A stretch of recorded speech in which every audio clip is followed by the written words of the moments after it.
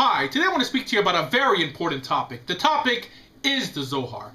What is the Zohar? Well, the Zohar, apart from being the central book of post-13th century Kabbalah, Jewish mysticism, it is also a commentary on the Torah that claims to hold all the mystical secrets of the divine.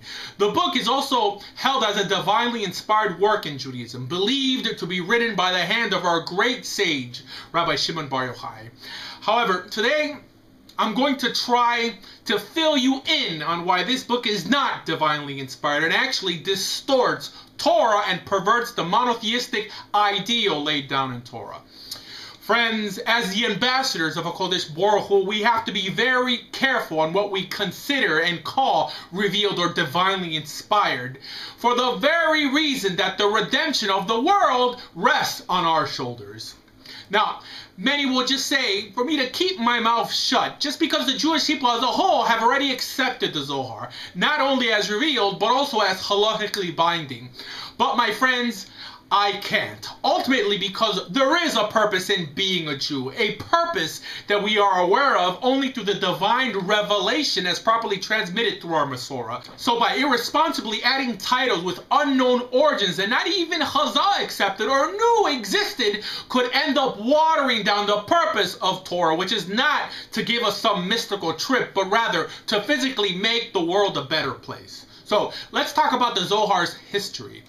In the 13th century, Rabbi Moshe de Leon, a Spanish mystic, began selling booklets to his fellow Kabbalists that contained teachings that no one has ever heard before. These booklets, he claimed, were part of a greater work that was written by the great Tana, Rabbi Shimon Bar Yochai, the Rashbi, in Eretz Yisrael 1,000 years before. Mind you, no one ever heard of these works before. Then Rabbi Yitzhak of Akko, a well-known Kabbalistic rabbi from Israel, was interested in seeing the original manuscript because he was from Eretz Yisrael and he also never heard of it. Rabbi Yitzhak traveled all the way to Spain to see if he could see the original manuscript supposedly written by the Rashbi.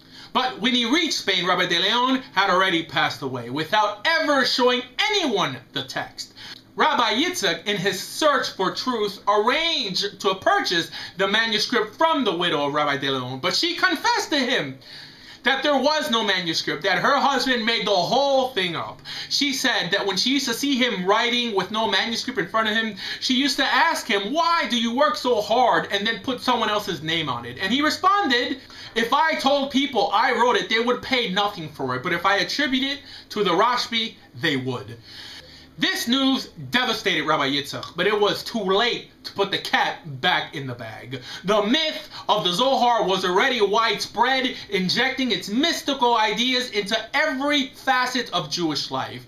Actually, the majority of the Zohar as we know it today wasn't even produced by Rabbi Moshe de Leon, but rather by many, many authors after Moshe's death, who in the same way thought to get their ideas canonized under the pen of Rabbi Shimon Bar Yochai.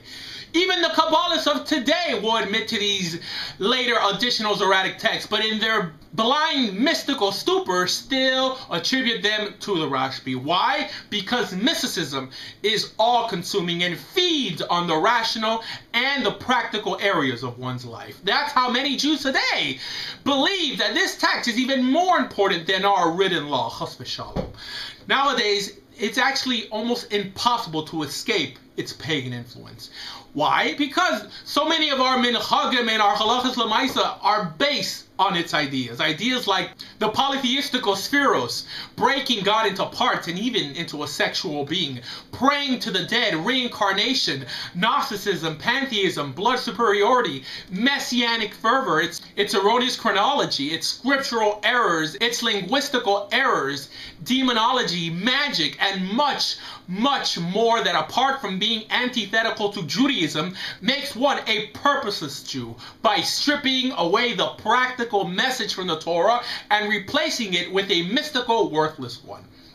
These ideas of the Zohar gave birth to the long streak of failed messiahs from Shabtai Tzvi to the Lubavitcher Rebbe, and is actually the main rabbinic book that Christians use to justify their heretical beliefs with Jews. But however, the biggest problem of it all is that Judaism, apart from only accepting the book as a revealed text, has also began to codify Jewish law through it. So that Nowadays, it's almost impossible to be considered a kosher Jew without it.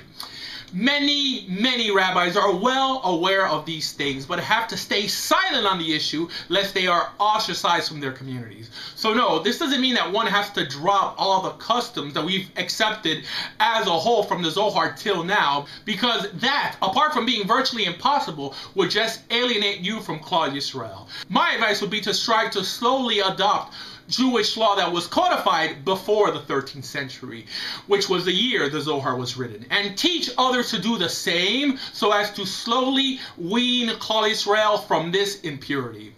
Friends, together we can work to strip Judaism of its pagan ideas and return it to a physical, purposeful belief system. Thank you.